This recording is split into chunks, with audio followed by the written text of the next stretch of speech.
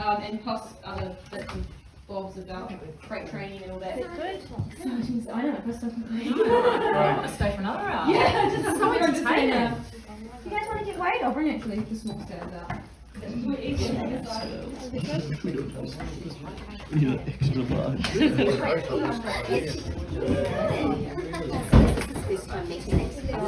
pretty much. Yeah.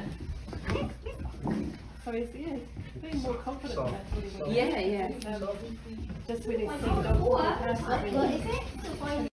And some of them are worse at it than others. Like they're almost trying to take out that whole like pack mentality with dogs. Like they're like, you know, dogs are wolves and rah, but like really like, you know, it's not. Yeah. And I'm like, I don't know. I guess maybe at some point back in the day there was going to be like you only had wolves and that kind of thing, and then they kind of went down from there. But like you don't get something like this from a wolf. Like it's just not physically. It's just not there.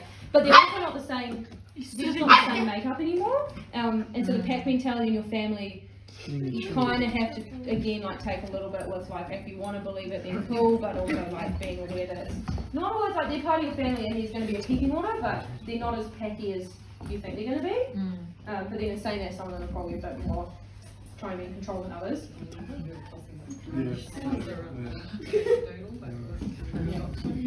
Come back up. We'll get rid of it. Oh my gosh! That was a spear tackle. That's illegal.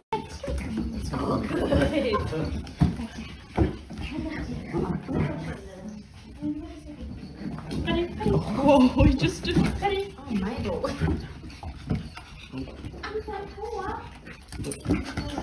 He's taken on toe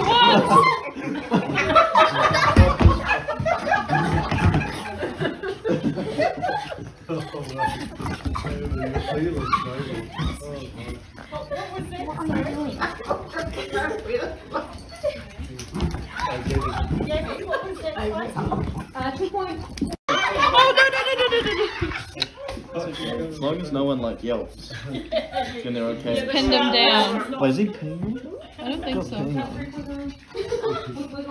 Oh, what was that? About 3.9 You look, and then stop.